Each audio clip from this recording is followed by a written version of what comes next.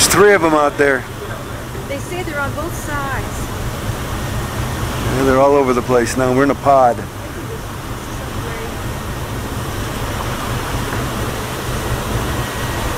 Come on up.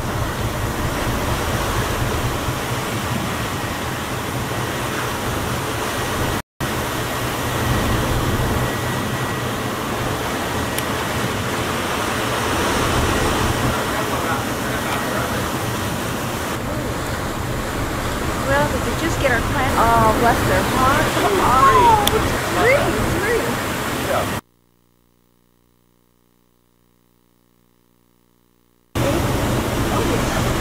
It's a whole population.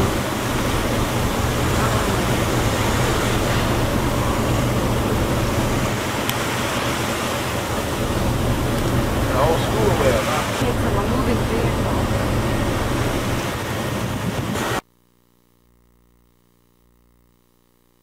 On the face of those? No, I missed that. I just, they maybe were one kind. No, not usually. They swim in schools of their own kind. Oh, there. There's one up dead ahead. Yeah, I saw that one after the fact.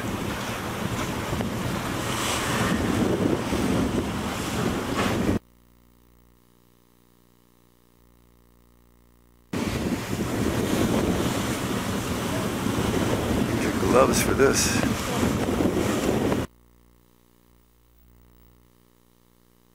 It's typical. Any estimate how many you think there are? 20, 30?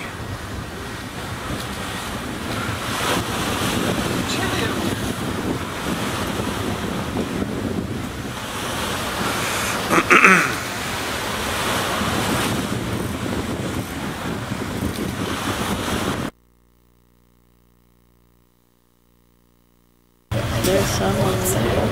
I see, there's the icebergs. It's going now. Oh.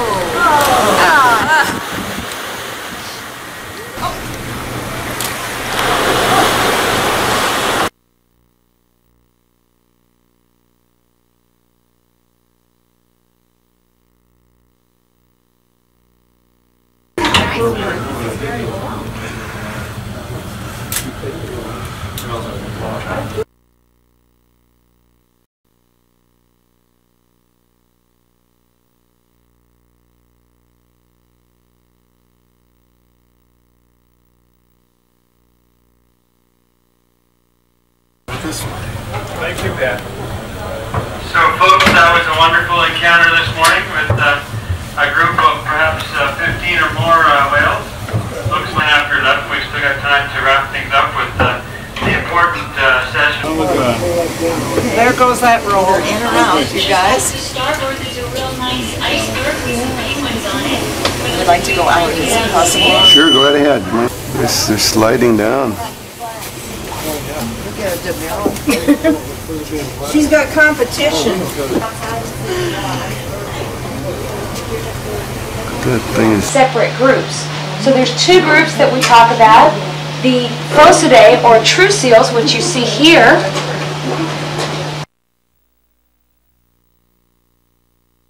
They also, characteristically, most eared seals will have a very thick fur, like you see on the southern fur seal here.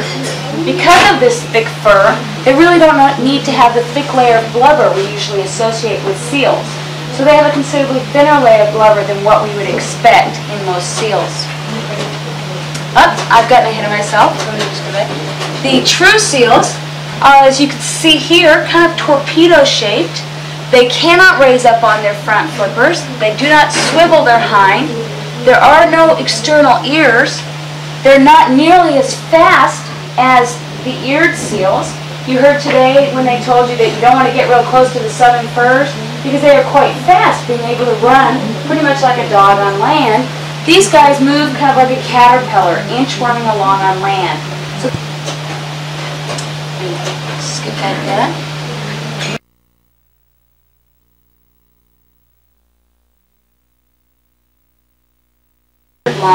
They have a very high risk of getting the bends when they're diving, just like we do. So they exhale on the ice. They never breathe in the water. The females generally give birth to the pup. In most species, they will wait till the pup is weaned, and then they will mate. Now this seems kind of backwards in a way, but they actually come ashore pregnant, give birth, wait till the pup is independent, and then they mate. And they have a thing called delayed implantation.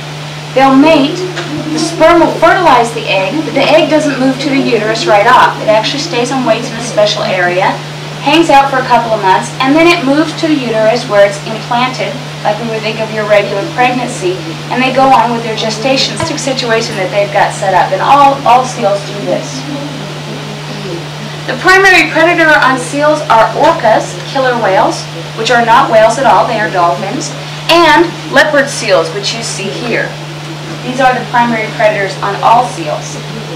Unfortunately, until recently, man was the greatest predator on seals. You heard our true Antarctic seals. These are the leopard seal that we just saw, the crab-eater seal, which we see here, the Weddell seal we see here. I call it Weddell, some people say Weddell. Both correct pronunciations are acceptable.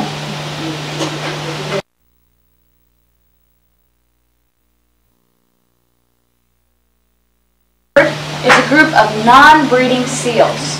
These rather long flippers here, if they get overheated with this nice thick fur on a nice day and for some reason don't want to go into the water, they can radiate heat out of these flippers much like the penguins can, like I explained yesterday. So if they're cold, what do they do with these flippers that can radiate heat? They just tuck them right back in underneath them, much like the penguins cover their heads in underneath their arms, or underneath the flippers, pardon me, to keep from being cold. These guys feed also on krill, but they feed predominantly on krill. They also feed on fish and to a lesser extent on penguins. He's flapping his flipper trying to get away, but his head is entirely inside the mouth of that southern fur seal. I don't know if you can see that, make that out too well. It's quite apparent right up here next to the screen though. Did he let him go? He did in fact let him go, but oftentimes they will kill them, but just from playing. They have found in their feet, there's several studies going on, diet studies going on these animals. Unlike penguins, you obviously can't catch them and be pushing the guts out of them to see what they ate. They in fact will collect the feces of these because they do defecate quite. Some estimates say 15 million. No one's exactly sure. The crab-eater seal, we believe it's got its name by an incorrect translation of Norwegian. These do not feed on crabs, they feed on crustaceans. But which crabs are in the crustacea group, certainly. But when someone translated, they believe they translated it incorrectly to where it was crabs, so they got the name crab-eater. You'll notice that they have a much longer snout than some of the other seals that we'll be looking at. And they have kind of like a happy smile on their face when their mouth is closed.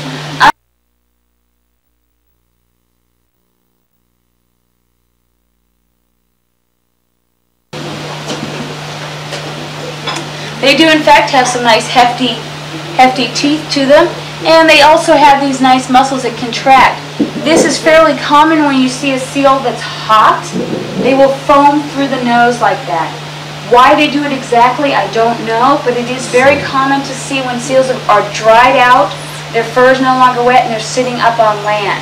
I don't know if they actually have a cold, and maybe that's why they're sitting up on land. I think that's maybe anthropomorphizing a little bit, but they do in fact make this foam. Not just these, but Weddells and other seals as well. And this, once again, is a crab eater.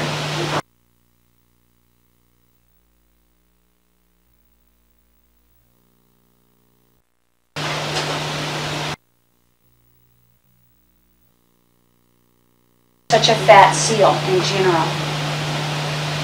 These seals are named after the early explorer that the Weddell Sea is also named after.